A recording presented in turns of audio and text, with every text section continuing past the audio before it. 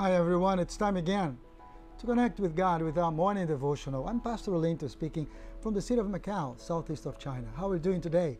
Well, today we are going to do part B, so to speak, about feeling alone. Remember last week? If you have not watched it, go back.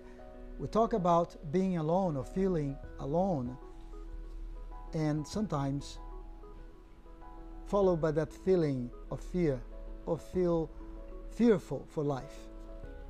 Well, Prophet Isaiah, chapter 41, verse 10, explained this to us. Come with me, please.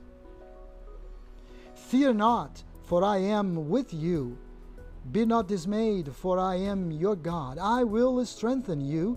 Yes, I will help you. I will uphold you with my righteous right hand. This is the word of God for you today that feels alone. God has promised that He Himself, with His right hand, will uphold you, strengthen you, so that you understand you are not alone. God is with you.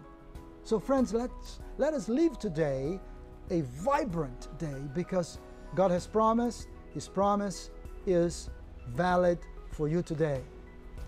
If you still feel alone, claim this promise, and God will strengthen you where you are, because He has what it takes to take you out of this. But remember, feeling alone is a feeling, sometimes not a reality.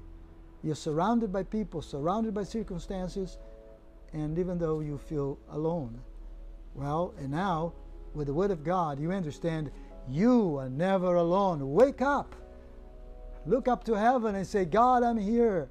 Come and fulfill your promise to my life. I wish you a blessed day, full of joy, full of God's greatness, because He is right there with you as He is right here with me.